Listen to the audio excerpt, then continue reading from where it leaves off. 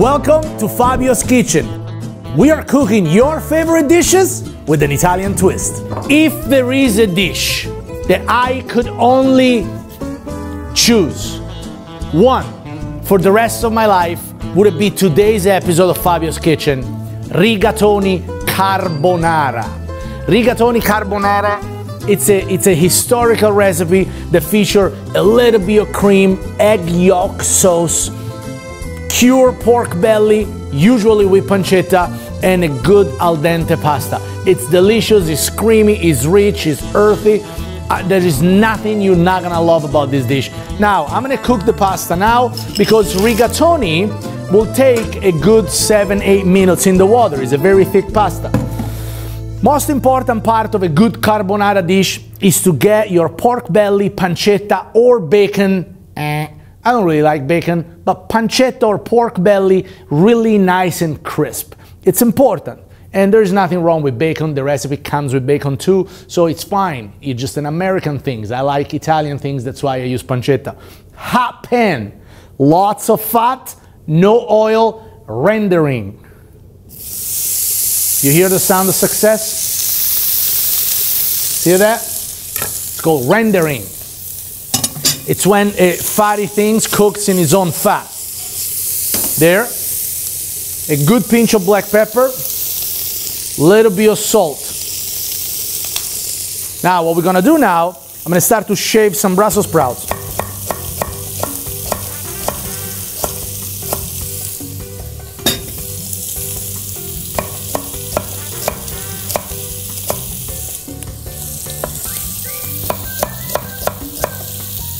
They give a good color to the dish. They give a good texture to the dish. I love a nice roasted Brussels sprout. How are we gonna roast them? I'll show you right now.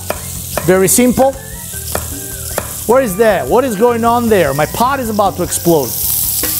No, it's not. I just gotta let the lid off and we're good. The pasta is cooking. Salted water with the starchy pasta usually overflow and you get some foam. It's all good. Don't worry about it.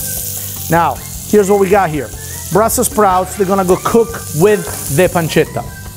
Because Brussels sprouts is a very earthy vegetable. It needs a good amount of cooking. And the pancetta is rendering. Look at this. See that? It's getting nice and crisp. And the pancetta is melting the fat. And the fat is gonna be the cooking liquid for my Brussels sprouts. Now, I'm gonna add a little bit of garlic. There. Brussels sprouts.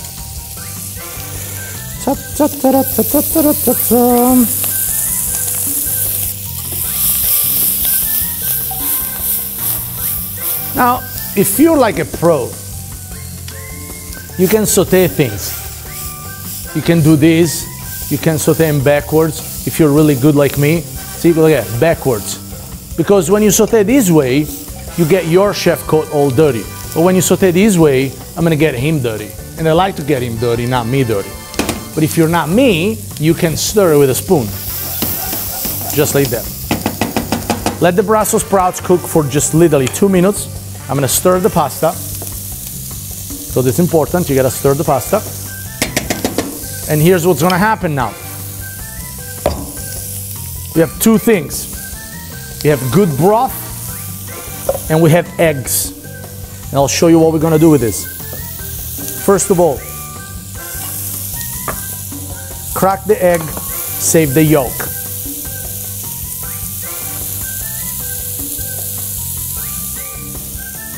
Shit! I broke it. Can I get another egg? It happens, guys. It happens.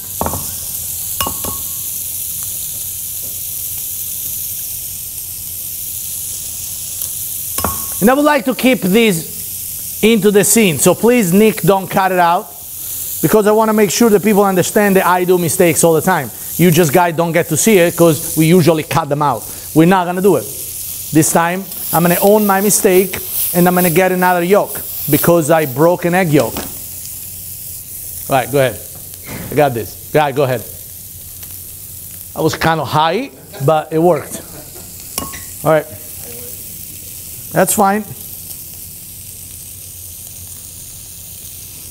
All right, egg yolk right here. Egg yolk, I'm gonna mix the egg yolk with a little bit of cream. Why I do this? Because when we're gonna add egg yolk to the sauce, you don't wanna have a frittata.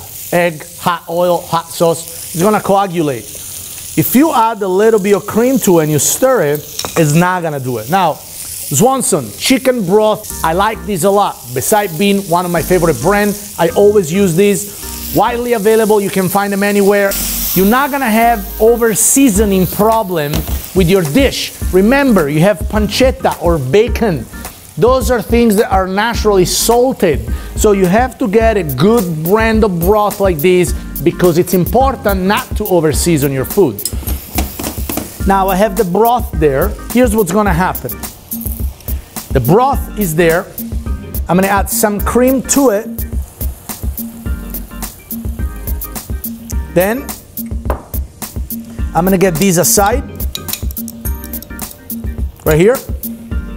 And I'm gonna get my Parmesan ready. Now, Parmesan is an option. You can use Grana Padano, you can use Pecorino. Any cheese that can be grated, it is good for these, all right? Pasta is nice and al dente. Take it out of the water.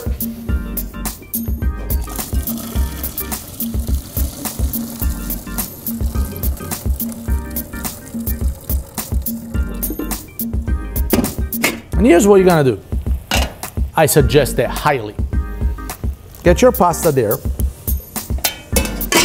And if you feel that it's still a little bit too al dente, add some more broth and let it cook for a minute or two. High fire, just let it sit there. Let it cook for a minute or two. The steam, the broth, the bean submerged in liquid, it will cook it. When this is reduced, about 3 minutes, I'm gonna add the egg yolk, saute really quick, Parmesan, and it's out. Again, I do the teaching, chef does the shopping and the shipping, and you do the cooking. I'll be right back in a few minutes. All right, guys, 3 minutes. Now the most important part of the dish, the part that if you snooze, you lose. Cut the fire off. Wait 30 seconds.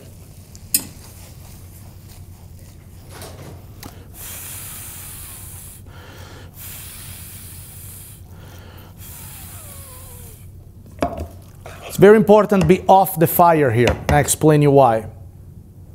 I explain you why because the reality is that if you're off the fire, you can't overcook your eggs.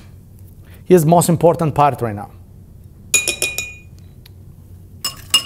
The part where most people lose. Want to add just a little extra broth to it to make it a little bit more liquid. Ready? Ready? That's how you do it. Done.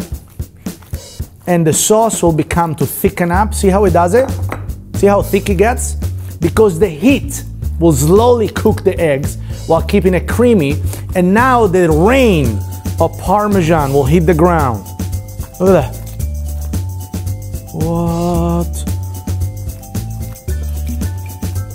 Check this out.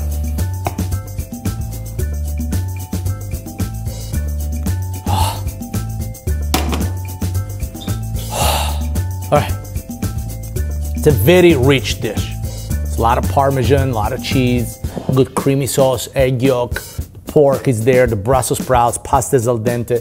It's delicious, and this dish is very good. So please, when you guys take a picture of these, I would like to eat some. And I know you guys are all hungry, and you don't like to share. So, nice, delicious. Rigatoni Carbonara. You're watching Fabio's Kitchen. Boom. Hey guys, if you like this dish, please share it and subscribe to my channel.